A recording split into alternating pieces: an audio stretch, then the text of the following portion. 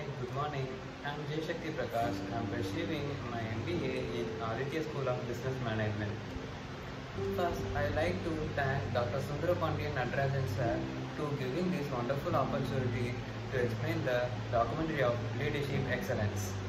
I'm pushing against what is a natural institutional trend. Any large company, government, any organization is going to tend to become risk adverse over time as it becomes longer lived and more successful. Bigger and older.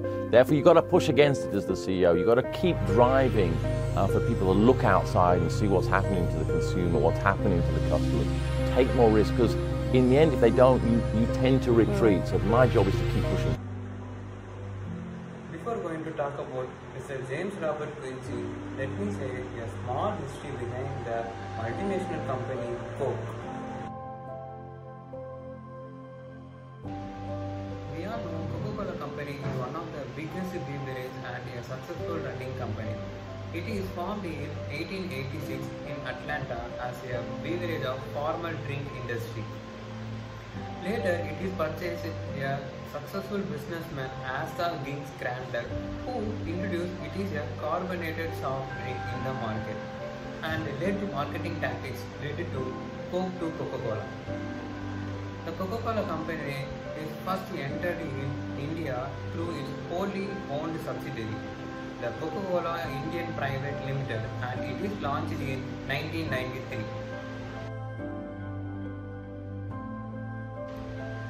Let me tell about a wonderful man, and since he entered the company to now, how he keeps the company running successfully. Mr. Quincey was born on 8th January in 1965. He lived in 3 years and then he and his father moved to Birmingham at the age of 5. He attended the schooling in King Edward School in England. He did his degree of electronic engineering from the University of Liverpool in England. Into his career, after his degree completion, he initially worked small consultancy firm along with Brain and Co. He wants to improve his knowledge and skills, so he decided to move the Coca-Cola company. He was joined as a various portion of the company to be contributed various parts in the world such as Latin America and Mexico, etc. From 2008 to 2012, he was the president of Northwest Europe and Nordic Business Unit. In 2013 to 2015, he was elected as the president of Europe Group of Coca-Cola Company. In 2013 to 2015, he continued to lead to the Coca-Cola company to expand the brand portfolio and improve market share. In August 2015, Coke made him a chief operating officer and later he became the president of the group. Before becoming a CEO, Mr. Quincey served as the president and chief operating officer of the company from 2015 to 2017. He changed the management and the entire Coke hierarchy and outlined a plan. Finally, Mr. Quincey is named as the CEO of the company in December 2016 and took the entire responsibility of the company.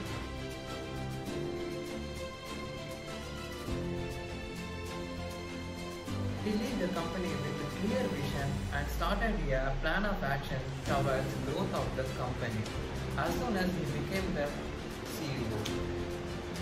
One of the first acts of CEO were to reduce 1,200 corporate positions as part of the plan to invest new products and marketing.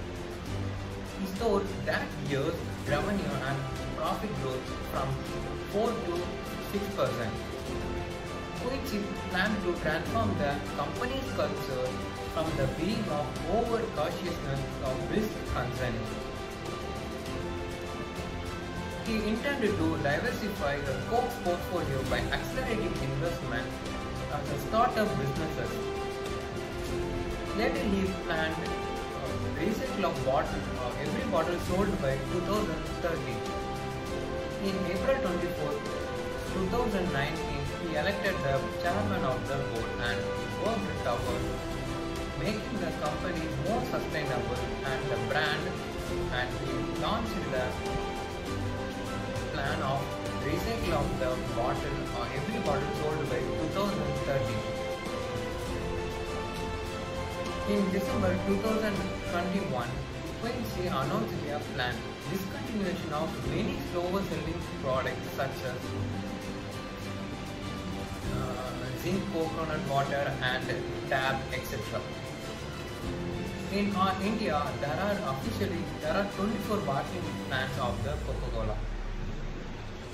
Now, Quincey was continuing his journey and he bringing evaluation of the beverage company. Thank you.